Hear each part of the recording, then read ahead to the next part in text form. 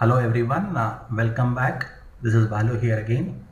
Today we are going to look into part 2 of requirement engineering process, and the section we are going to deal today is called as requirements management. I will quickly take you through the session objectives. Now we're going to deal with requirements evolution, and later on we'll focus our attention on requirements management plan and also requirements change management. Now in the earlier video we have seen what a requirement engineering process is. Now I had explained to you that requirement engineering process had got two stages, main stages. One is called the requirements development and the second one is called as the requirements management. Now the requirements development in turn had got four sub stages. They were called as elicitation, analysis, specification and verification, and I had explained you what these individual stages mean. If you have not seen that video, I would prefer you to go back and see my earlier part of my requirements engineering process video. Now today we are going to deal with requirements management. Now what is requirement management? It is a process of understanding and controlling changes to the system requirements. Now as I told you, the changes to the system are inevitable, which means once you have developed an application and once that application or a software product is operational, there could be changes happening to that particular application. The changes could be given by the customer once the software is operational, or even sometimes the changes can happen even during the development of the system. So requirements management is actually a continuous activity. We should note that it is not an activity which starts after some stage and stops after another stage. It is a continuous activity. So it's also an umbrella activity, which means which happens throughout the system, and it should start as soon as SRS draft is made available. So once you have actually created the software requirement specification draft, automatically your requirements management process must start. Now just have a look at this particular figure here. Now there is a requirement of a computer system to be developed. Now I told you that if I want to develop a computer system or if I want to develop a software system, you need to have stakeholders identified, and all stakeholders will start giving us the requirements. So we have a list of stakeholders which are mentioned here, who are executive users. They supply some requirements. External users, they give some requirements. Business users give some requirements, client gives some requirements, technical staff will give certain requirements. So basically each stakeholder will have their own set of requirements, and all these requirements are actually taken into account before we actually go ahead with the software deliverable. Now one thing you need to understand here very clearly is the definition of a stakeholder. I have already explained this definition before. A stakeholder is a person or a group of people or an organization who are affected by the project. In this case, if you actually develop and implement this project, external users will be affected because they are going to be affected in the way they are going to do their day-to-day job. Similarly, the executive users are also going to be affected. So all these people who are actually shown in this picture, they are going to be affected in one way or the other after implementing this particular system. Now there is a concept called evolution of requirements. Now what do you mean by evolution? Evolution is nothing but induction, or the growth of requirements, or evolution could also be sometimes called as introduction of requirements. Now how do you define this? Induction of new requirement that can happen during requirement engineering process or after system installation. Be very clear about this. Now requirements can come at any time. You already have a set of requirements and you are actually working on the development of those set of requirements into a software module. Suddenly a new requirement can creep in. So we can say evolution of requirement has happened. Or let's take a classical example where all the requirements have been gathered properly. You have converted that requirements into a software module and the software is now operational.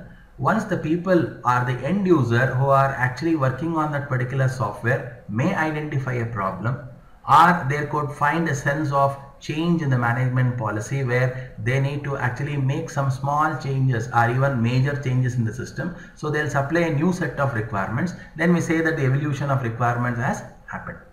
Okay. Now if you want me to give an real example where exactly we can use evolution of requirements, we can say Vastu. Now Vastu has picked up very much in this current world. So Vastu is a solid example of evolution of requirements. That is, generally you will have your house built, okay, and you may face some problems in the house, and you would basically talk to a Vastu consultant.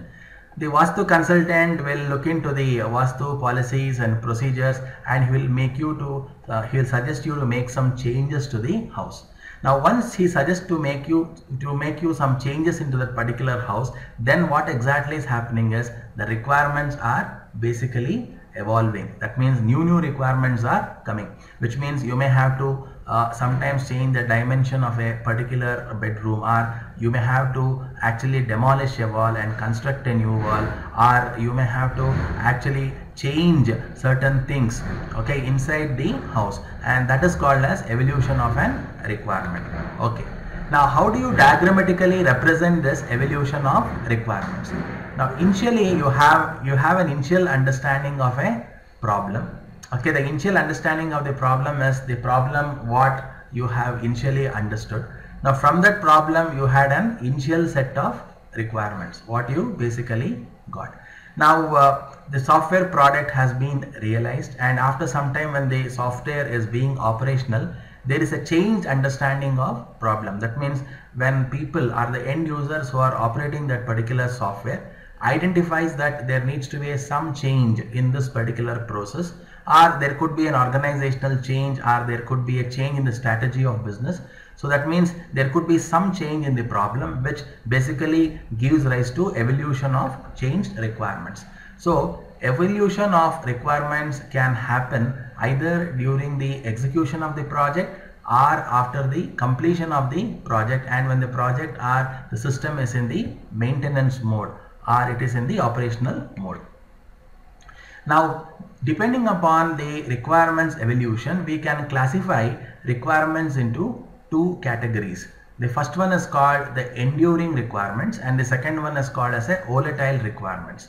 So what are enduring requirements? Enduring requirements are stable requirements, are very generic requirements which are actually needed to run the show, whereas volatile requirements are likely to change during system development or after the system has become operational. Now let us take an example of an ATM machine.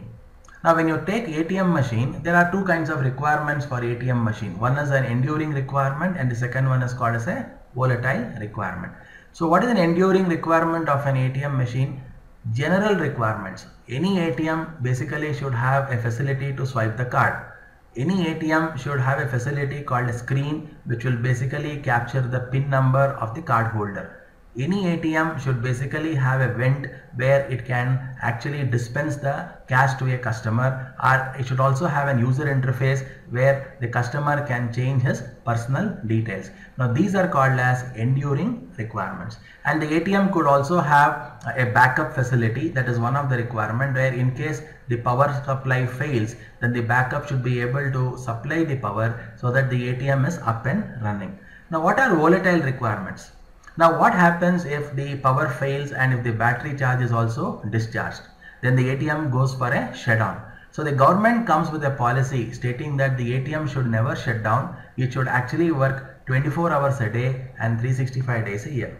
That means in that case, you may have to have a requirement where you need to have a secondary backup. Apart from the primary backup where you may have an inverter, you may have to have a secondary inverter. At the same stage, you may also have to have a secondary internet connection. So if the primary internet connection fails, you may also have to go for a secondary internet connection. So these are called as volatile requirements. Volatile requirements are likely to change during system development or after the system has become operational. Now Now there is a concept called requirements management planning. Now what exactly you mean by requirements management planning? It's all about managing and planning your requirements. We have already seen what requirements management is. Now here we are introducing a new word called planning. Planning is all about planning your requirements management. Now it consists of few stages, and the first one is called as requirements identification. Now you know that any system will have stakeholders, and there are many stakeholders, and each stakeholder can give umpty number of requirements. Now all those requirements has to be documented. So when we document all those requirements and put it in a proper format, we are actually generating something called as requirement traceability matrix. Now what does this requirement traceability matrix contain? Now you can see that it is a table which basically consists of many columns, but I have only used 3 columns for your reference. It will contain a column called stakeholder, it will contain a column called requirement ID, and it will contain the column called description. So the stakeholder is a manager here, his requirement ID is 1.0, and what requirement he has got has to be mentioned in the description. So now in this way you can basically give unique identification numbers to all the requirements. By looking at that particular requirement, you know what is the description of that particular requirement, and you also come to know who gave that particular requirement. So in that way, by seeing the description, you can actually trace who is the stakeholder who has actually given that particular requirement. Now apart from identification, the management plan also has got change management process. Now what is a change management process? It is an activity to check impact and cost of changes. Now we shall deal with this change management process in a couple of minutes from now, but at this point just understand that a change management is a process which will be initiated as soon as there is a change in the requirement. The next thing would be called as traceability policies. What are traceability policies? Information about relationship between requirements. Now you have multiple requirements which are actually given by various stakeholders. You need to identify the relationship between any two requirements. That is very important. It is called as identifying relationships, or identifying dependency, determination of dependencies, which we call it as relationship between requirements. Now let me take a simple example here.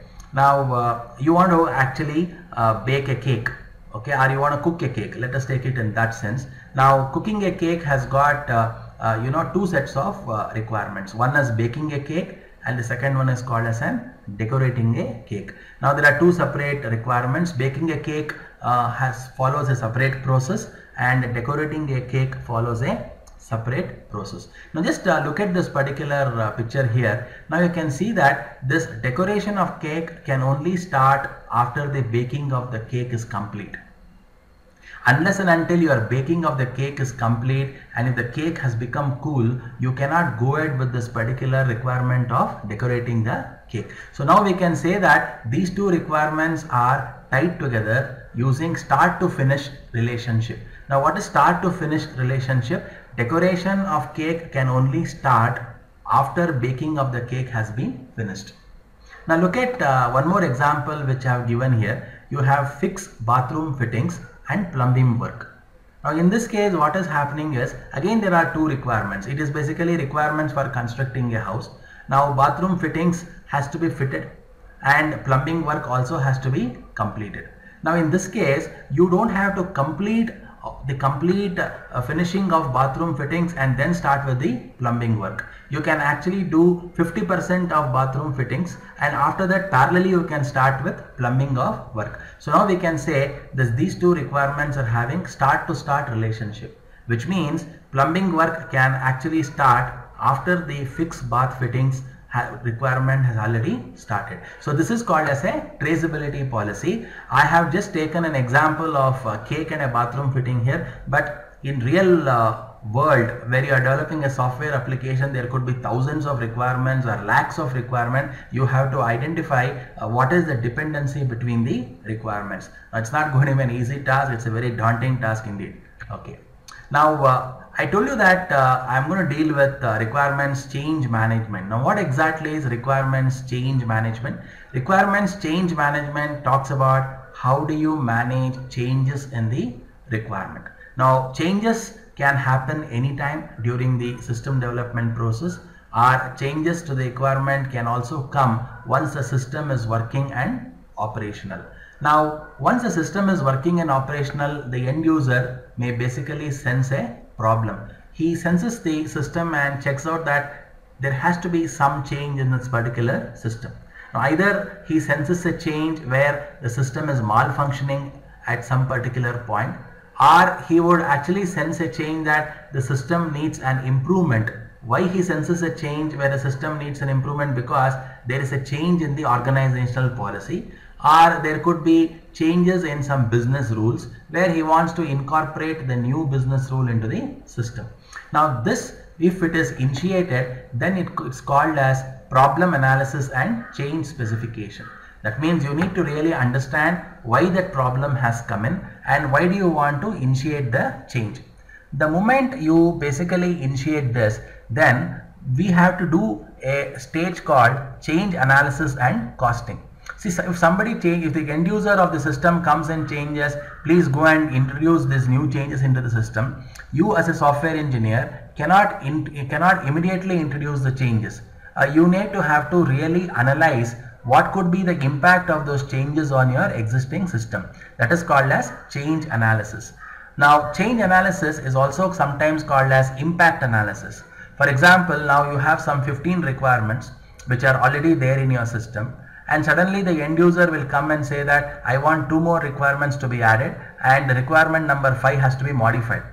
Now you cannot simply accept that. If you simply accept that, you don't know what is going to be the impact of those change requirements on your existing system, because you may have to change the design. Now if you have to change the design, you don't know what and all effects it will have on the other designs of your entire system. So we need to really make an impact of those changes on the entire system, and naturally the change is going to cost me. You cannot simply do the changes free of cost, because you'll have to call a design engineer and ask him to redo the design. You may also have to call a test engineer once again and ask him to test whether that particular change is really working properly or not. You may also even have to call a programmer and say that incorporate the change. So again you'll have to bring in people, you'll have to pay them extra money and incorporate those changes. So every change basically introduces either extra cost, it will also introduce more timelines to that particular project, which means your project will get extended. So in order to avoid this, in order to ensure that it is planned in a proper way, you need to have a board. It is called as a change control board. Now change control board is a board where you have number of people who have been nominated as the members of that particular board. Now they will take a decision whether you have to really incorporate the change or not. So that means this board will basically make suggestions that okay, this particular change the customer has requested, we will go ahead and incorporate this change. Or sometimes they will directly tell the customer that we will not be able to incorporate this change. If you want to really incorporate this change, this will cost you so much amount of money. So that is called as change analysis and costing. Now once this stage is done, then we actually go for change implementation. Now what is change implementation? Implementing whatever changes you have actually done and ensuring that you get the software deliverable because of the change request. Okay, thank you so much for watching this particular section on requirements management.